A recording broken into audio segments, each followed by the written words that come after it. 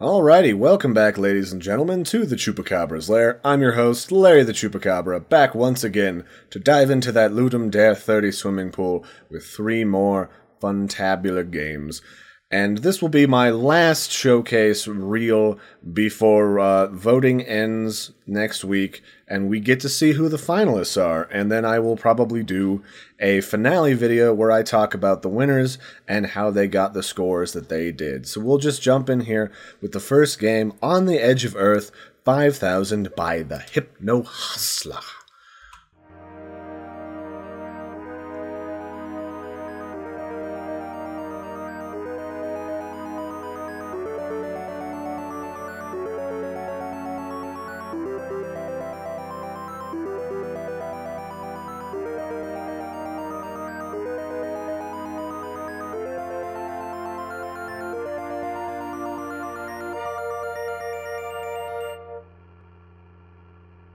Oh, okay, so we're here, we're on an intergalactic space station-y thingy, and we're a sort of relaxed, almost Star Trek-y looking chap. We got our fancy overalls and a little stripe through the middle, and we are the only man on this mission. We're very lonely in space, and so our mission is to go around and revitalize planets. So, Project Connected Worlds, Station 10B3, Handbook. Congratulations, Jerry, you've been chosen as the sole operator for Station 10B3. Your mission is to generate new life on dead planets for the expansion of the New Earth Federation. A guide for using the Genesis missile systems can be found on the next page. So first you got to go up and calculate the distance using Terminal C, enter the distance using Terminal D, load a new Genesis missile to the cannon, locate the outside spacesuit, or locate it on the outside. You're going to need a spacesuit for that. And then once you've got the missile loaded, adjust the cannon using the correctional pitch terminal on Terminal A, and then use Terminal B to launch that thing. By the way, Terminal A, B, and C is located on the upper deck, in case you didn't realize, because we got cheap and we didn't label anything. So, good luck, champ! Alright, Jerry, you heard the man. We got to expand the Empire. We don't get paid. So, I gotta say, right off the bat, this has got a really... I mean, it's not... A lot of this art isn't exactly the most complicated in the world, but the usage of it is very simple. You can kind of tell what everything is. Like, this is a haircut, oh, this is a rock, paper, scissors machine. I can play rock, paper, scissors. Pick one. Scissors. CPU wins. Rock? Frickin' cheaty computer. Oh, that's nice. I didn't see that before, but it's a very nice ambiance. It's very fun and colorful, and our character, he looks like a regular old chum, this Jerry. And I guess the first thing we'll do, since we're downstairs, and we'll grab ourselves a spacesuit while I think about it. So we're here in our space duds, looking pretty suave if I don't say so myself, Jerry. And we'll just flop upstairs using the old elevator-jigger.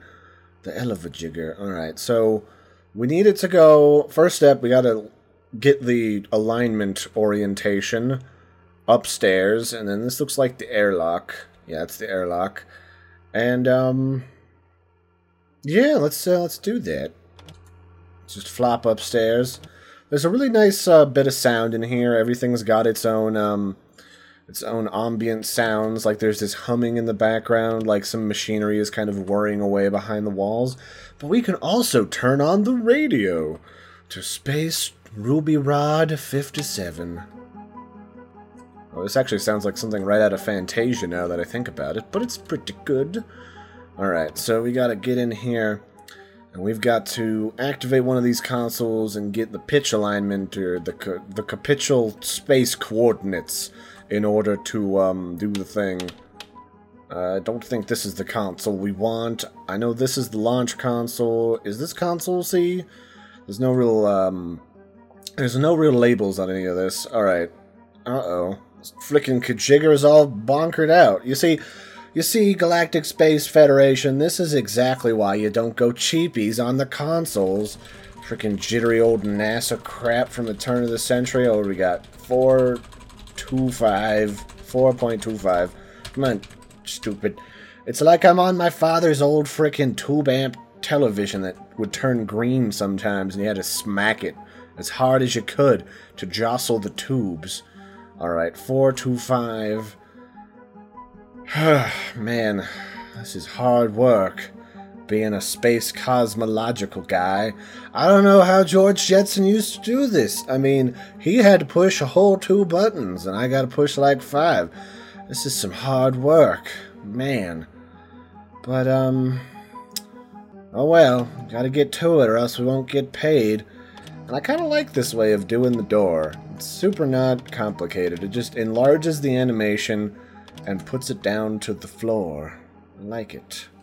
Alright, we got to align it 4 point... No, that's too much. What if I put it to 5.25? What happens? Oh, there's Mr. Planet. Hi, Mr. Planet. Oh, bye, Mr. Planet. Alright, I guess it over... Whoops. Get my tunes back. Just trying to sprint. Alright, we'll just put it back to 425.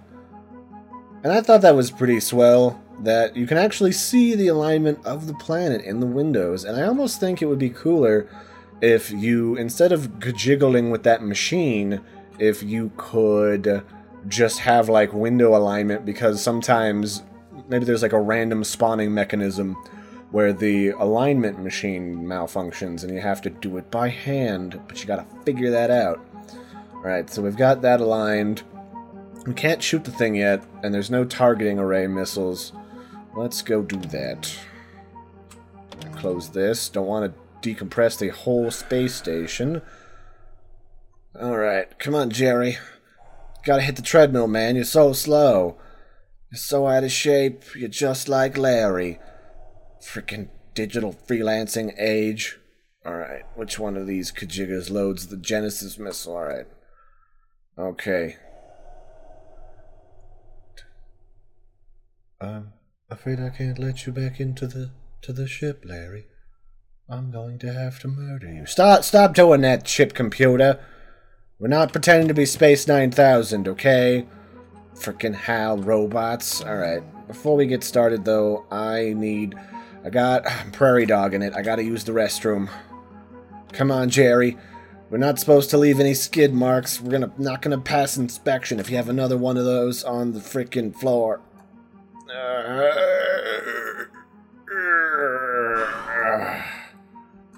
Alright. It actually works! Are you kidding me? I just thought that was a toilet. It actually has a piece of space poo. Alright, Mr. Hypno Hustler, that was pretty good. That is some serious refinement.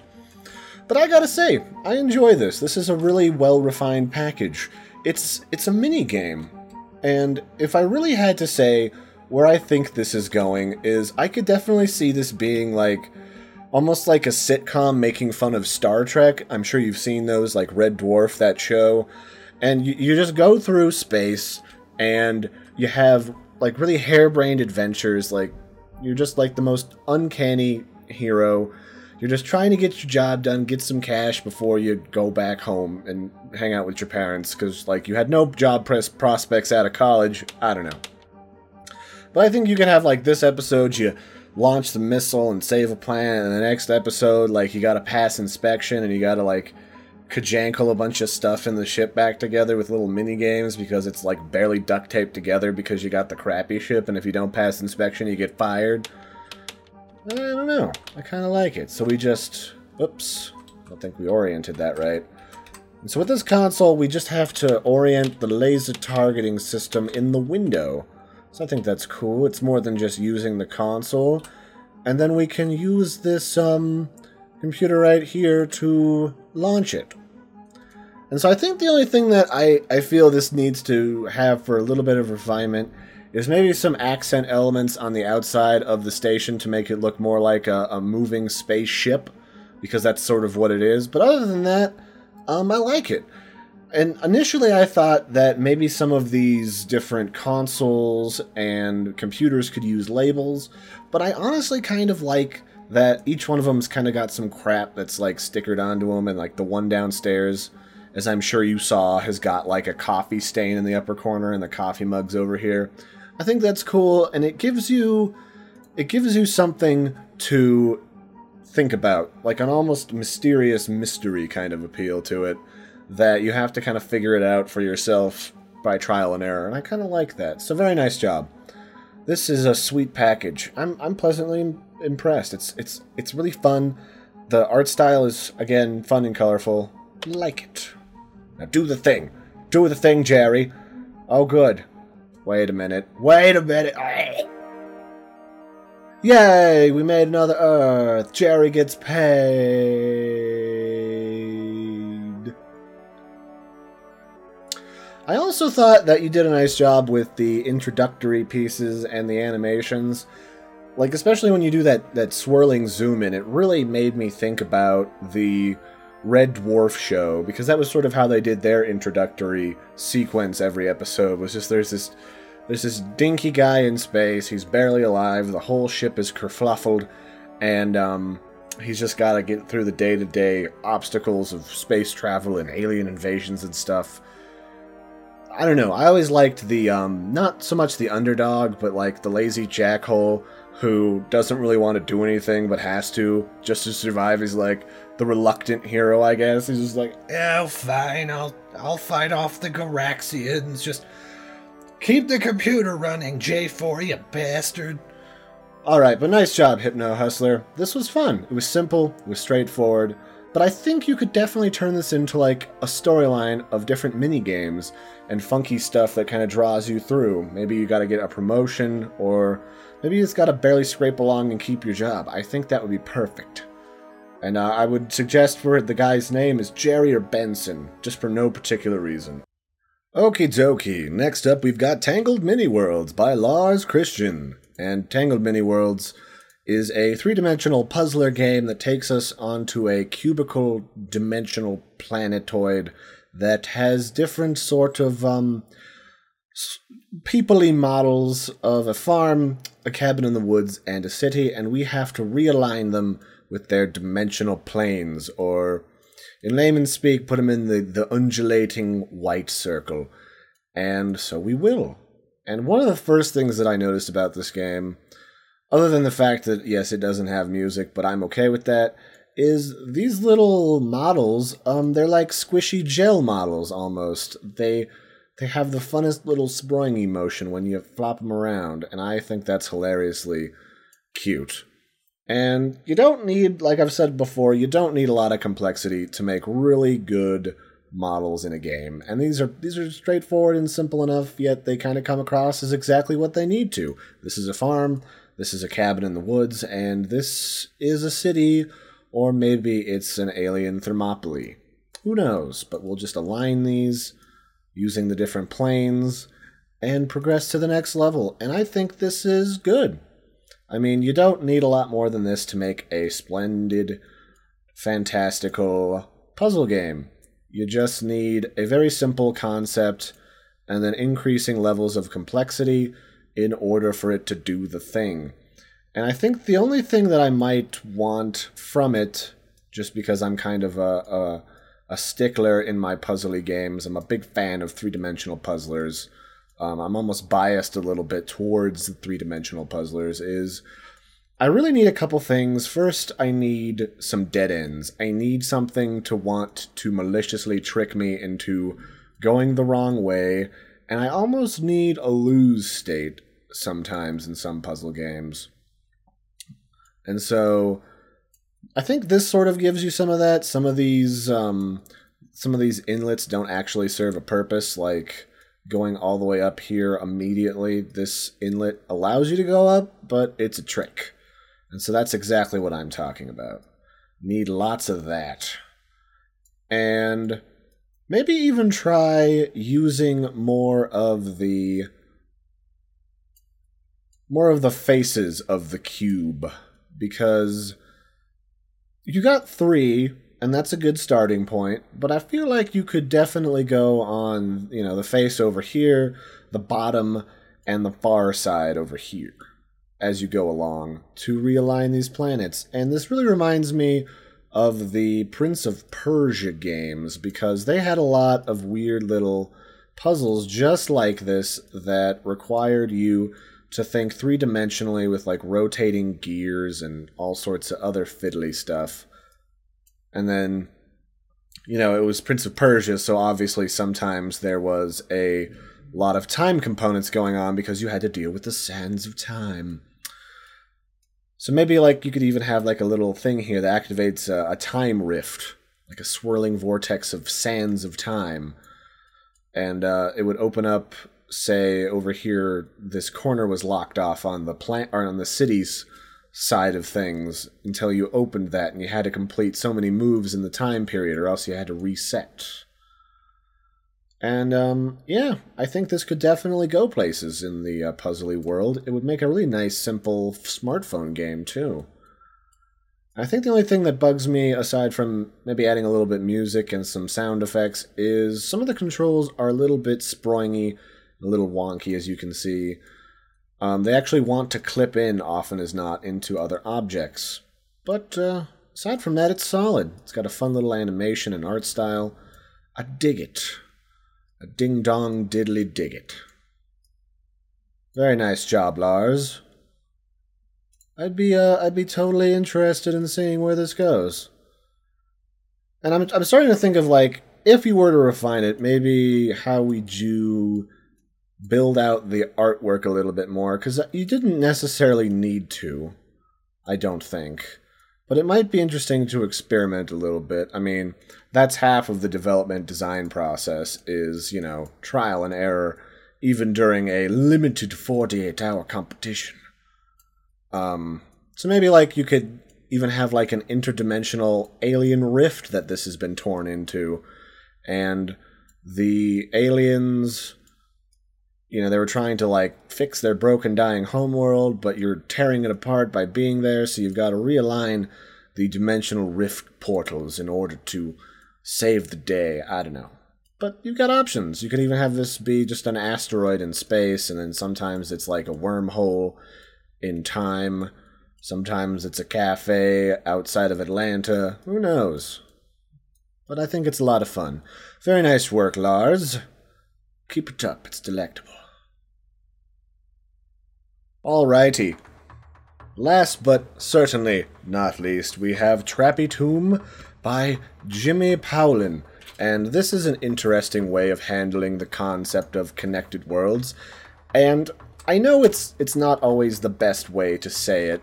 When you say something is related to another game, sometimes it's kind of cheap. But I honestly think that this has some elements of Dark Souls in it. In that, not so much the difficulty and not so much the way that it's handled. And as you notice, there's some statues here. These are actually statues of people who have completed the game and their usernames.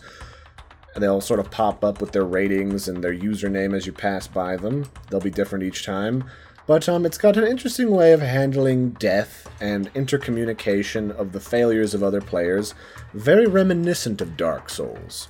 And so we have a very limited time here in this cave. We've got to get through all of these evil, insidious traps, getting as much gold as we can, before time runs out and everything explodes, and I'm kind of a little bit cheaty about this. And so the way that this handles connected worlds is you can kind of see these weird spectral patterns on the screen are actually other players and the paths that they took to get through here. And all the messages that we see are actually their dying message that they share with us about how to avoid getting murdered. Or maybe just some swears, depending on who the person is. And that's an interesting way of handling the connected worlds. You're interconnected to other players and how they flooped up in this game. And before doing this, I probably played through this 20-30 times before actually getting very far. Oops. And here it is, the message popped up asking me if I'd like to enter a thing. but I'm okay without. There's a lot of messages and they kind of get a little bit spammy, but that's okay. Oops. That's just sort of what happens in a game where you're sharing a bunch of publicly addressed messages. And Mr. Powlin is making attempts to moderate the messages so you don't get a lot of swearsies. Oops, jumped a little bit too early. But I think this is cool. I mean, it's very repetitious, just like trying over and over again in Dark Souls. Not so much the difficulty. Dark Souls is just difficult because it's very old school in a way for the control scheme. But I really like this. This is a lot of fun. The artwork's real strong. You get this like oops, didn't time the spikes very well. You get this very Indiana Jones sort of appeal to this game. And also with how people go about doing the way that they didn't jump. Do the jumpy thing. Going about how, like, seeing how people in a non-direct way go about their pathways, because it's different for everybody, but there's a lot of patterns in human behavior, and I think that's always neat to see. And it's very reminiscent also of the multiplayer Flappy Bird game. I don't know if you saw that during the Flappy Jam coverage, but there was this game, and you could see where everyone else was doing when they were playing the game as, like, phantoms in the background. So I thought that was kind of neat. And we'll just kite these bats a little bit. Ugh. I always mess up the hitboxes on this lava every frickin' time. But this is a good package. I like it. It's really fun. Everything's got a sound. There's a nice background melody.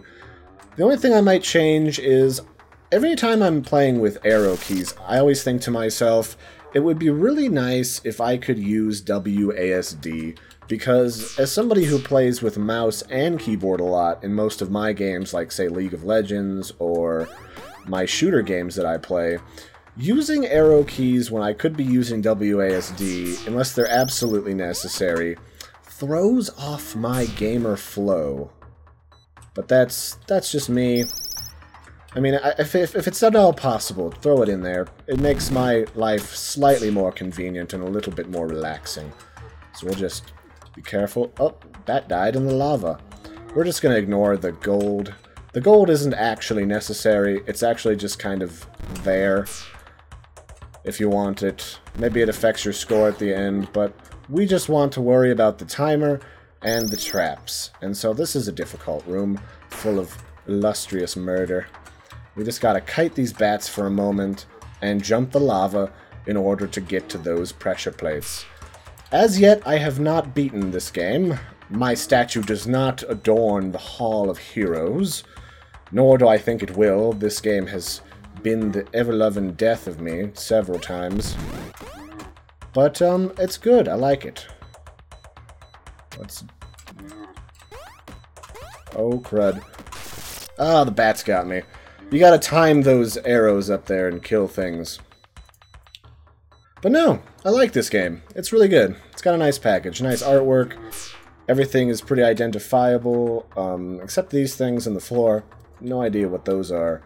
Maybe they're like sconce holders or something. But I think it's strong.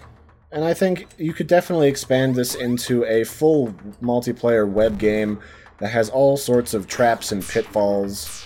And initially I was going to say maybe work on how they handle some of the hitboxes for things like the lava, but thinking about it now, I think it's pretty devious. And so, the only other piece of feedback I might give is give people a reason to get those little golden idols. Because as it stands right now, there really isn't a reason to grab them, so maybe add in the ability to use them to increase your time, so that the volcano... I can't seem to get that space to go off right every time. And some of the controls are a little sticky, but give people a reason to click on... to go grab those idols, and I'm bad with the clickies. But give people a reason to grab those idols, and I think you're good to go. Nice job, Mr. Powlin. Keep up the good work. Alrighty, well that's it for this particular showcase, everybody. I will do a finale video, I believe, after voting has finished, where I talk about how the games involved do their thing and won the praise in the different categories that they did. So until then, I've been your host, Larry the Chupacabra. Hit the description for links to these delightful games. If you'd like to vote on them before voting ends, you don't have a lot of time, so I get to it. Otherwise, I've been your host, Larry the Chupacabra. Don't forget to like and subscribe, and I will catch you next time. Toodaloo!